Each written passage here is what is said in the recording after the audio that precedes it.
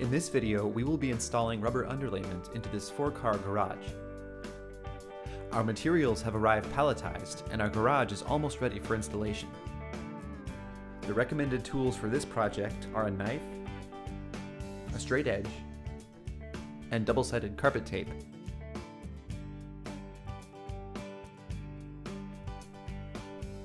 Be sure to prep the area, sweeping up any particles or debris. It's best to start with one roll at a time, moving it into place and working from there.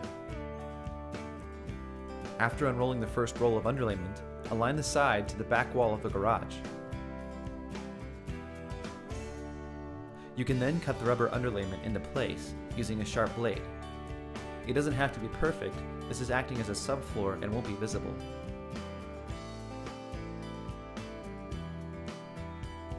You can also use a pair of sharp scissors to cut the underlayment into place, whichever method works just fine. Then align the open side of the rubber underlayment with double-sided carpet tape, with half the side under the roll and half the side open for the next. You can then bring out the next roll and place them side by side, rolling it all the way out, folding it in half, and then aligning the edges.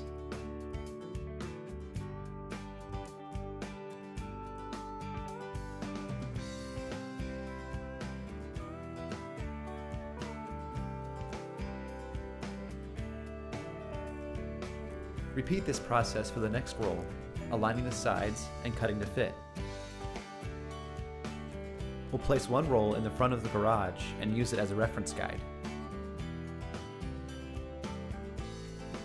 Our last roll will be installed on top of the inner and outer rolls, and then cut to fit.